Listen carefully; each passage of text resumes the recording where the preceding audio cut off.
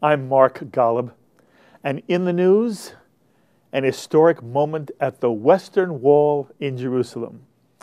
For the first time in 26 years, a full-size Sefer Torah, a Torah scroll, was passed through an opening in the mechitza, the dividing partition that separates the men's section from the women's section at the wall, from the men's side to the women's side. And the Torah was then read by women at the Western Wall. As you might imagine, the moment was not without controversy. The passing of the Sefer Torah from the men's section to the women's section was not formally sanctioned. It created controversy, an actual attack that resulted in injuries. So what's it all mean for the state of Israel, for the Jewish people, for American Jews, the vast majority of whom are committed to egalitarian expressions of Judaism? And I'm sure you know that in non-Orthodox synagogues throughout America, women are called to the Torah, read from the Torah, serve as rabbis and cantors and Jewish educators, and participate fully in public Jewish life just as men do. And so there's enormous support within American Jewry for similar styles of egalitarian Judaism to become the formal, official expression of Jewish life in the Jewish state of the entire Jewish people, the state of Israel. Which is why the fact of whether women are or are not permitted to read the Sefer Torah at the Western Wall is representative of a far larger issue that speaks to the way in which all expressions of Judaism, both Orthodox and non-Orthodox, will be embraced by the state of Israel. And to give us both a first-hand account of the moment the Sefer Torah was read in the women's section of the Western Wall for the very first time, and to speak to the wider issue of the progress of Jewish pluralism in the state of Israel today, I am so pleased to be joined on our phones from Jerusalem by one of my favorite people, Anat Hoffman, one of the founders of Women of the Wall, a most creative and energetic social activist who's been involved in all kinds of civic, social, and Jewish observance issues. And Anat Hoffman is the executive director of the Israel Religious Action Center, affiliated with the Reform Movement here in the United States. And Anat, it's wonderful to be able to speak to you again. Shalom. Shalom to you. Thank you, Anat. So Anat, describe for us the scene when the Sefer Torah was read in the women's section of the Western Wall. What was it like? So we arrived on the April 20th, which is the first day of the month of Iyar, the month of Israel's independence. At 7 in the morning, very crisp. We heard the flags flapping. The whole wall area was filled with Israeli flags getting ready for Independence Day in 4 days. We stood by the partition, and the men that are our supporters and helpers, they stood on the other side of the partition. They had a Torah scroll that was one of the 100 Torah scrolls which is at the wall for public use. What's unique about this Torah scroll is that it's a public one. It's one that any male of the public can avail himself for, but women are not allowed to use those public Torah scrolls. When we asked, we were not allowed to use it. So this was the first time we were actually able to stand straight and hold our heads up and be counted as part of the public. Mm-hmm. On the given moment, we opened the partition. I hope every partition in our hearts has a little opening that is unlocked, a little gate that can be opened. And we went into the men's section and took over their Torah, not their Torah, the Torah that belongs to the state of Israel, and we moved it into the women's section. As a result of this, it was very quick in the men's section. The women have the Torah, and a few men, ultra-Orthodox, felt that they should go on a jihad, on a holy war to get the Torah back. One of them, and you can see it in the footage we took, is saying, "It's my Torah." And we said, "No, it's my Torah too." And anyway, we were able to have a full service, read from the Torah, and then respectfully handed back to men on the other side. As a result, the rabbi of the wall, a Rabbi Shmuel Rabinovich, was appointed for life, declared that he's going on a 24-hour fast. On Wednesday, he went on a fast, not eating for 24 hours because of the terrible sacrilege, desecration of the Torah, because women held it. And I was told that the the book itself is going to go through some purging to make it holy again after women held it with dignity and read it with respect. The Torah is damaged and needs to be purged. I am worried that in the next month the rabbi is going to have police all along the partition. He will instruct them that a bird can't fly over from the men's side to the women's side, let alone a Torah scroll. And he will try to put an end to the ability of women to read Torah at the holiest site of the Jewish people. Mm-hmm. And if he was listening to you or seeing you right now, I would say, Rabbi, this is a lost cause. Women will be reading Torah. You can't stop that. Mm-hmm. Girls want to have bat mitzvahs. Mm-hmm. Don't stop it. Join it. Mm-hmm. Why don't you and I think of a way to have women's services at the women's section in a way that is respectful of your tradition, that is injuring your feelings in the least possible way, but yet doesn't deny us any rights, all our rights. It's not a zero-sum game. We could both share the holiest side of the Jewish people. That's the way to go. You can't deny half the Jewish world, and women are half of us, the ability to read Torah. Mm-hmm. It's not something that he'll be able to do. I think it's an abuse of the power given to him by the government. Mm-hmm. And I think the government, the secular government of Israel, has to say enough. Enough. Dayenu. You know, Dayenu, right. You say it so beautifully, and there's so many things I want to say in response. I first want to make sure our audience understands. There is no violation to the Torah if a woman touches the Torah or holds the Torah. And you know, Anat, there is this superstitious medieval nonsense that people think, well, a woman might be menstruating and therefore she can't touch the Torah. She will in some way transmit contagion, defilement to the Torah. I want all of our viewers to understand. Jewish law says there is no way in which you pass any kind of desecration, contagion, some kind of defilement of the Torah from a woman if she touches the Torah, even when she's menstruating. It's not Jewishly possible. There is no way in which anything that was done at the Western Wall, technically, formally, in terms of Jewish law, passed any kind of defilement onto any Torah that may have been part of this extraordinary moment in history. That's one thing for our audience to understand. The second thing for our audience to understand is Jewish law, specifically in the Talmud, we are told that a woman may read from the Torah. No woman is ever doing anything against Jewish law or Jewish tradition if she, in public, reads from the Torah.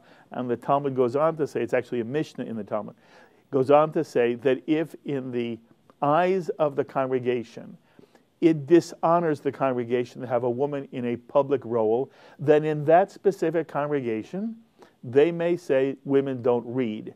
But in the larger sense of Jewish law and Jewish tradition, there is no violation of any Jewish law if a woman reads from the Torah.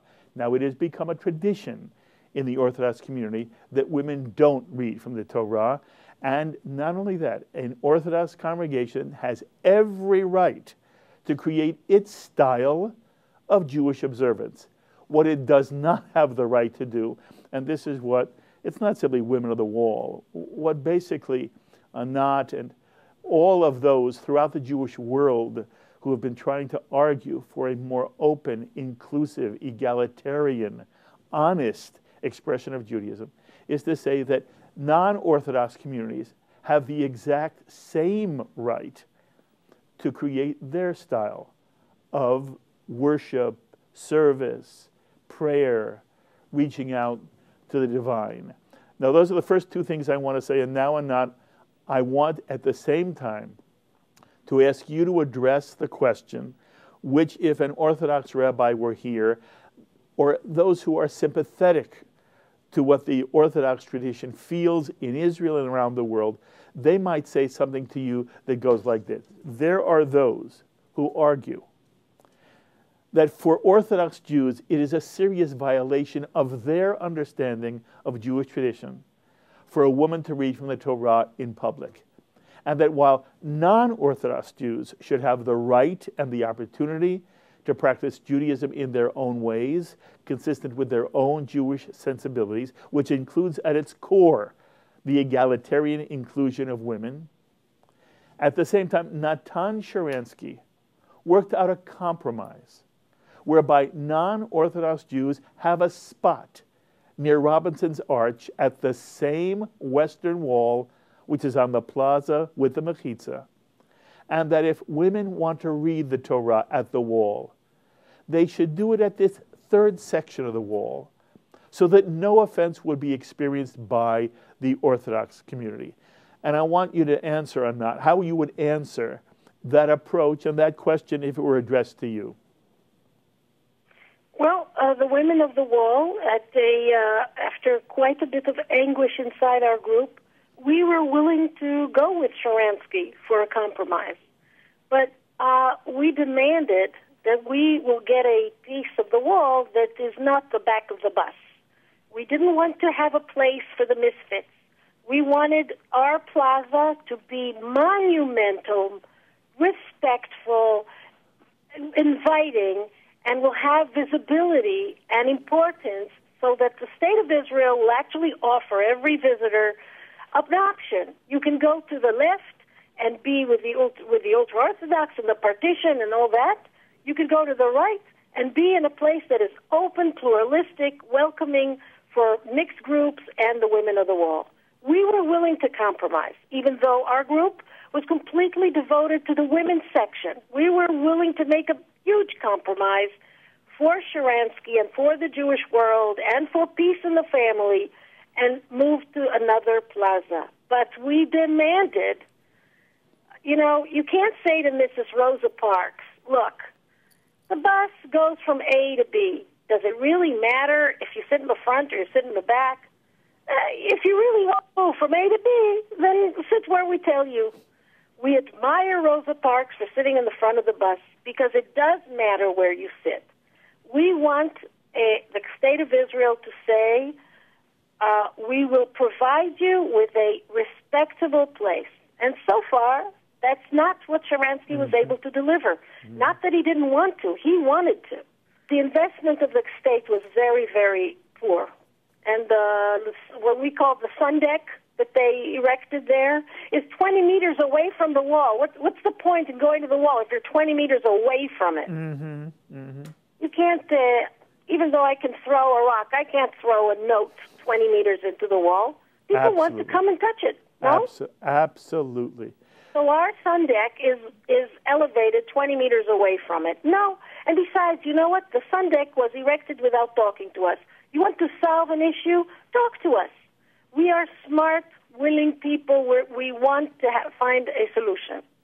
As for your explanation about the halacha regarding the Jewish law regarding women reading Torah, this is all well and good. But, Mark, Israel is not so far a theocracy. Jewish law is not what runs Israel. Israel is run according to its own laws. And to segregate in the public sphere and to deny women their right in the public sphere is against the law. Of course. So what's happening now is that there are 0 Torah scrolls in the women's section, 100 Torah scrolls in the men's section. When a woman wants to get one of those Torah scrolls, the man that helped her is detained in the police, charged with banned from the wall for a while, and is charged. What is he charged with? What did he do? He is charged of abetting and aiding. What's it called in English? Aiding and abetting. Correct. In giving a Torah to women. What's wrong with that? Yes. There is a solution to everything. Mark, if the rabbi of the wall was now on the phone, he's never talked to me in his life, but if he had, I would say, Rabbi, we can come to a solution. Here's a solution. Instead of sharing space, let's share time. Let's decide that women of the wall can pray at a particular time, advertise it, and make sure that people whose feelings get injured from that, they should know that on this hour at Rosh Chodesh, on New Month, they shouldn't come. We will adhere to that. Time sharing has always been the Jewish way. Jews have built structures in time, not structures in space. Mm-hmm. So I'm willing to time share. Mm-hmm. I'm willing to find any possible way to stand in a far away from the partition. We will bend over backwards to live happily and harmoniously with everybody else at the wall. But we will not be silenced, and we will not be thrown out of there, and we will not go to jail for reading Torah. Mm-hmm. I love every single thing you say. By the way, I think the analogy of Rosa Parks in the front of the bus, and if somebody had said, what's the difference where you sit, you'll get where you're going, is a very apt analogy. I hope every viewer understands the power of what you've said. And if you haven't seen this third section that was created by Sharansky in the State of Israel, it really has none of the grandeur, power, or immediacy of the Western Wall Plaza, which everyone imagines in their mind, and virtually every Jew who has traveled to Israel has had an opportunity to come and stand at the Western Wall. And at the moment, it is run as if it were an Orthodox shul with a mechitza that separates the men and the women. And Anat is, in my view, Anat is 1,000% correct that while the compromise of a third section of the wall seemed to make sense, it only would make sense if it had the emotional power, the beauty, the grandeur, the presence that the piece of the wall that you and I imagine whenever we think of the Western Wall had been created in that way, and it wasn't, and it really is, quite honestly, a second-class place to be, and that goes against the entire spirit of what the compromise was meant to be and what Anat is trying to say here. And there's no question that it's the Western Wall that everyone knows that has it's not simply the hechsher, it's not simply the imprimatur of Jewish tradition, but it has the power of Jewish tradition. And not if there had been a compromise where on the plaza, instead of the wall being divided into two sections, it had been divided into three sections, where there was a men's section, a women's section, and then a progressive section of an egalitarian nature. But it was right at the Western Wall, beneath the Temple Mount. Would that have also been acceptable to you? It would have been acceptable, yes. But there was no chance of that happening, was there? No, there was a chance. I think we were quite close to coming up with it. What happened? But I think that it's possible. Jews can solve this problem. There is plenty of wall. The wall is over 400 meters long. 60 meters are now in one plaza, but we could. There is a potential to find a solution to this. Yes. But what is required is that all sides realize that finding a solution is a divine challenge, and that every compromise is appreciated, and that I want to have a place of choice. I want an Israeli to come to the wall and make a choice. Do I want to stand on a plastic chair as a woman and try to look at my bar mitzvah boy with a telescope far away at the men's section? Or do I want to stand next to my bar mitzvah boy? I want Israelis to be faced with that choice, and may the best plaza win. I want us to compete with each other on giving services and openness and helpfulness to everyone who visits. Yes. I think that kind of competition is good. It's good for everybody. Absolutely. Right now, it's no competition. Ours looks like the southern wall looks like an archaeological dig. Yes. With a sun deck in the middle, And the plaza that is run to the tune of over 50 million shekel of government money looks like a holy place. Yes. I want both to be at this equal, and then I will compromise on separate but equal. Exactly. By the way, Anat, what progress do you feel has been made in general when it comes to institutionalized respect for the non-Orthodox Jewish community of Israel, and the extent to which non-Orthodox rabbis and non-Orthodox institutions, synagogues, etc., are receiving the same kind of subsidies which Orthodox institutions receive? Well, the first thing that is great progress is that all Reform and conservative conversions around the world are recognized in Israel for purposes of Aliyah. I'm very proud of this case. We won this, and just last Thursday, 19 new Israelis, all converts, all black, 6 from Ethiopia, and 13 from Kansas City, who were converted by a Reform rabbi, Rabbi Art Nemetov. They received their new identification card and their Israeli passports before Independence Day.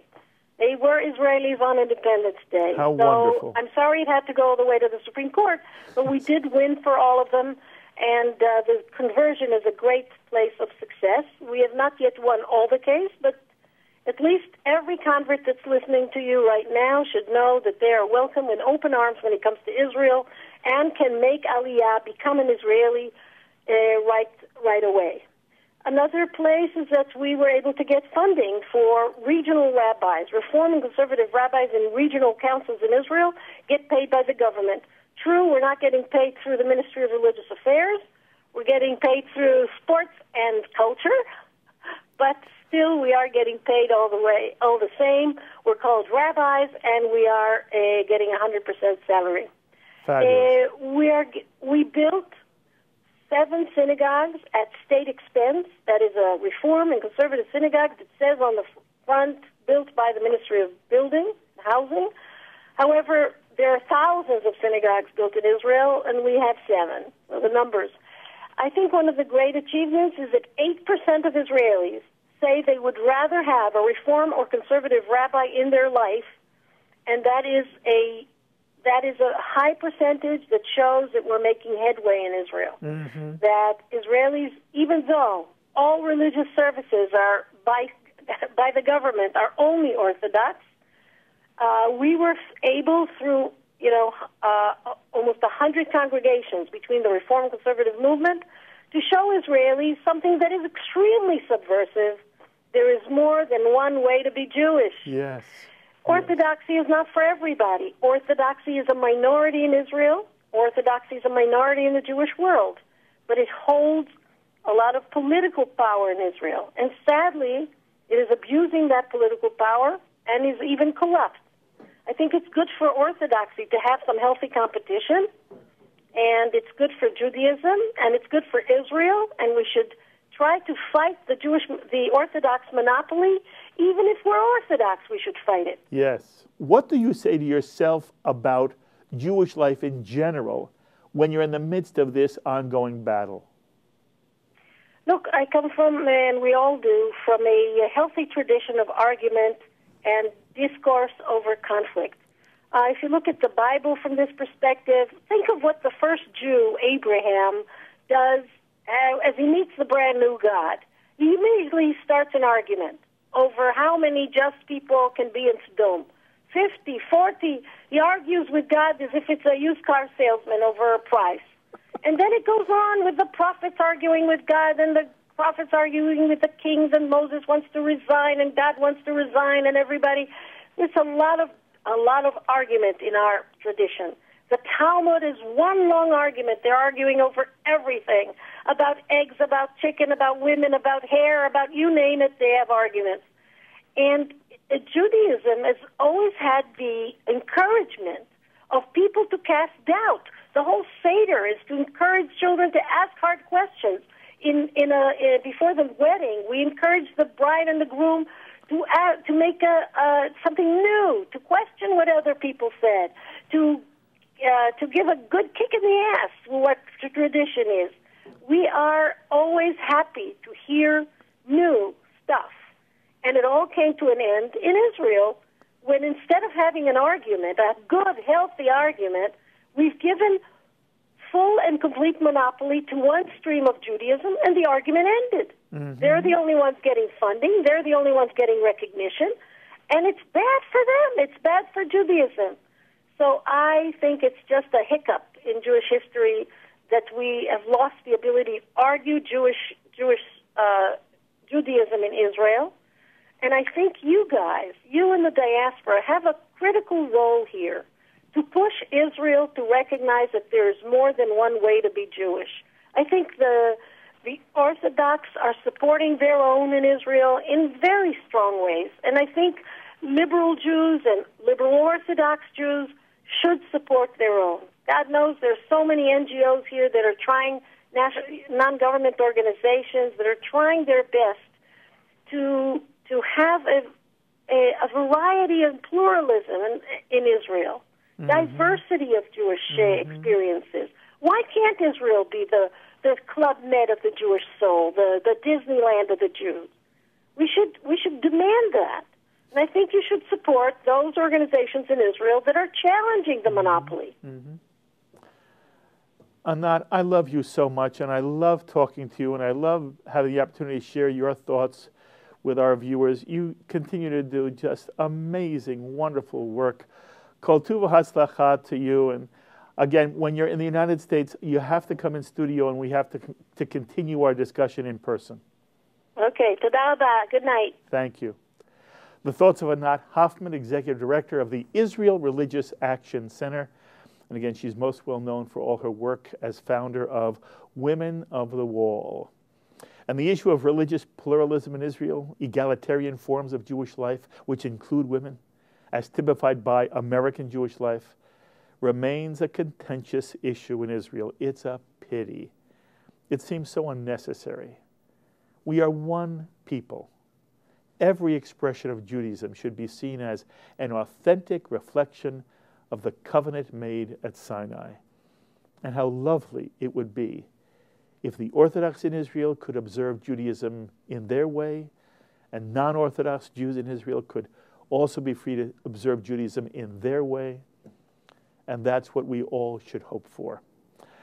My thanks, as always, to our fabulous director, Sloan Copeland, who's getting married. And Sloan, all of us wish you all the best. You and Jessica make a spectacular couple, have a wonderful ceremony and a wonderful honeymoon, and I know you're going to have a wonderful, wonderful life together. Thanks also to our Chief Engineer and Program Coordinator, Serge Goldberg, to JBS Associate Director, Dara Golub, and to the producer of this edition of In the News, Ron Jacobsohn. Until the next time, I'm Mark Golub. Be well, my friends. We would be pleased to send a complimentary DVD of this program to anyone who wishes to support JBS, the Jewish Broadcasting Service, with a tax-deductible gift of $36, double chai or more, to the nonprofit organization Jewish Education in Media. Simply visit the JBS homepage and click on the Donate button to make a donation by PayPal or your credit card. And please indicate the program for which you would like a DVD. Or you can send your tax-deductible check made out to Jem, Post Office Box 180, Riverdale Station, Bronx, New York 10471. And again, please remember to indicate which program you would like to receive with our compliments. And we thank you for your kind support.